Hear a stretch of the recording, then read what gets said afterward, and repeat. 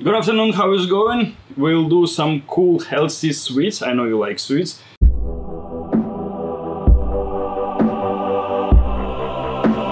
And even more like healthy sweets.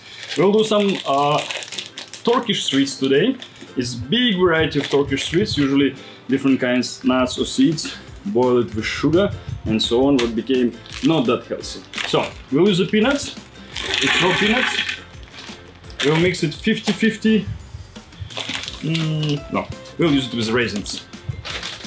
Will be quite. I don't want to make it too sweet, so I use 50-50. You can put more raisins if you want to make it more sweet or other kind of dried fruits, let's say. For make it more softer, you can put it in the water, the peanuts or seeds or sunflower seeds, and after dry it under the sun.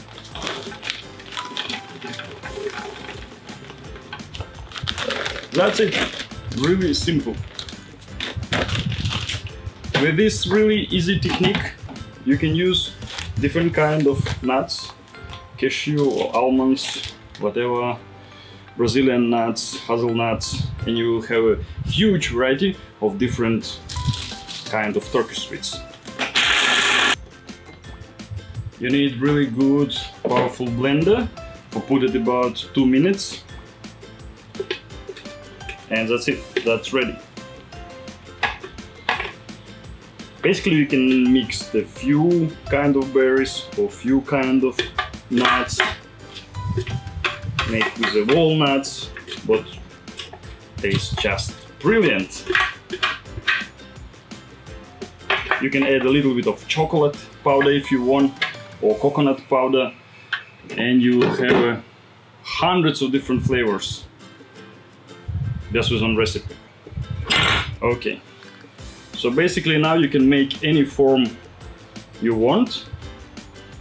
So it's a little bit sticky already. Okay.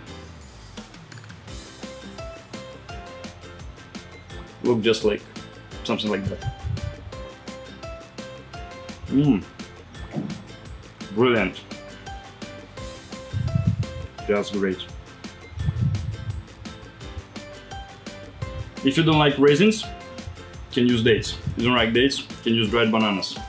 Don't like dried bananas, you can use dried black plum, whatever.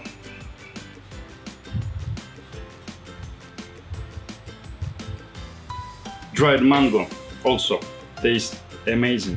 You can mix it with nuts, forget the best nutritions ever.